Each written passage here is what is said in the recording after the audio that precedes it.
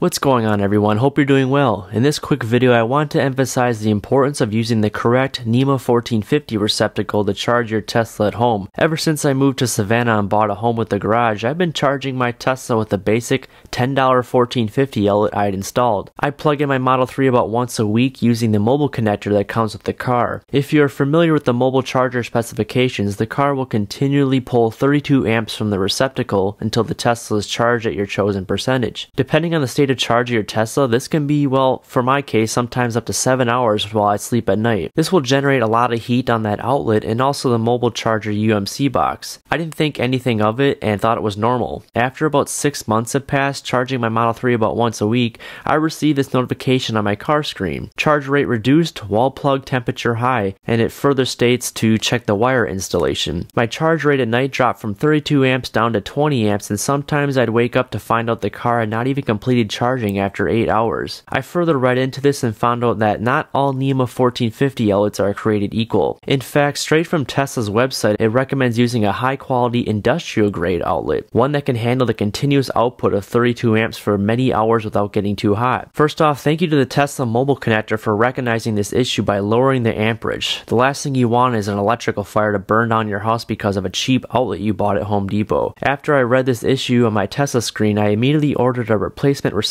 from Amazon since I could not find an industrial grade one at any big box retail store. This Hubble brand NEMA 1450 receptacle cost me about $90, and what I first noticed was the weight difference in comparison to the Eaton brand outlet that cost $10. The Hubble outlet felt heavier and more durable. Even the Torque hexagon screw with the solid copper fitting was far superior over the flathead Torque screw from the Eaton brand. While there was no evidence of melting over the use of the Eaton receptacle, I didn't want to take any risk to find out later. Here are some pictures of other Tesla owners I found who also use cheap receptacles. Don't be that person to risk your home and your Tesla to a fire. I understand Tesla has safeguards in place to prevent this from happening, like what we saw, the UMC cord will just lower the amperage when it senses something is not right, but I'd rather not test those limits. Go ahead and just spend the extra money on something with quality what Tesla recommends to use. If you'd rather not use a receptacle with the included mobile charger, I would recommend purchasing a Tesla wall connector. This will be a little bit more expensive than the normal NEMA outlet I installed. Now, I felt very comfortable swapping out this outlet myself. However, if you do not know much about electricity, do not attempt to do this yourself. Please hire a professional electrician. Also, if you are upgrading your outlet, I found out that my old faceplate was too small to fit around the new Hubble brand outlet. I ordered the correct Hubble outlet cover, which I could not find at either Home Depot or Lowe's, yet alone an industrial grade 1450 receptacle. If you found this video helpful, if you wouldn't mind clicking that like button below so other Tesla owners can find this, I would really appreciate it. I'm also doing live YouTube streams every Sunday now, and you can certainly join in and ask me any questions you may have. As we can see, the car is now back up to a continuous 32 amps and I can sleep well at night knowing that I'm not going to have an overheated plug. Until the next video, stay safe and I'll see you in the next one.